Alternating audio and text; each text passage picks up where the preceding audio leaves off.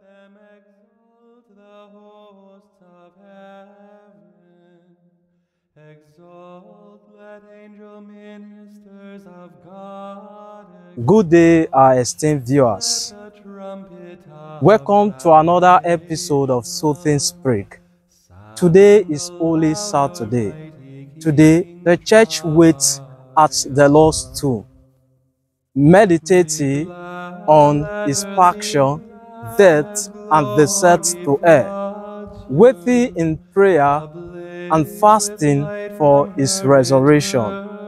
Today, the church abstained from the celebration of the sacrifice of the Holy Mass and other sacraments, except penance and anointing of the sick. However, Holy Communion may be given as viatical. Today, the sacred altar is left bare. The image of Christ crucified is placed in the church for the veneration of the faithful.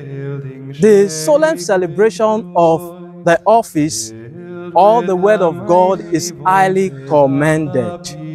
Today is also the day of proximate preparation for the celebration of the sacrament of initiation, a celebration which takes place at the Virgin, a Virgin which is the mother of all the holy virgins in the church.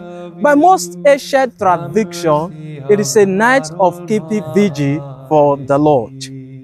Today, there is only one celebration in each church, a celebration which has four parts.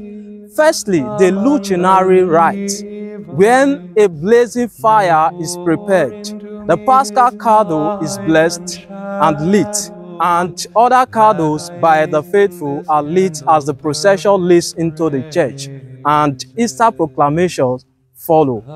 And secondly, the liturgy of the word, when the church meditates on the wonders the Lord has done for his people, trusting on his word and promises. Thirdly, the baptismal liturgy, when new members are born into the church. And lastly, the Eucharistic liturgy, when the church is called to a table the Lord has prepared for his people. This beautiful celebration, which must end before daybreak, usher the church into a new dawn, Easter.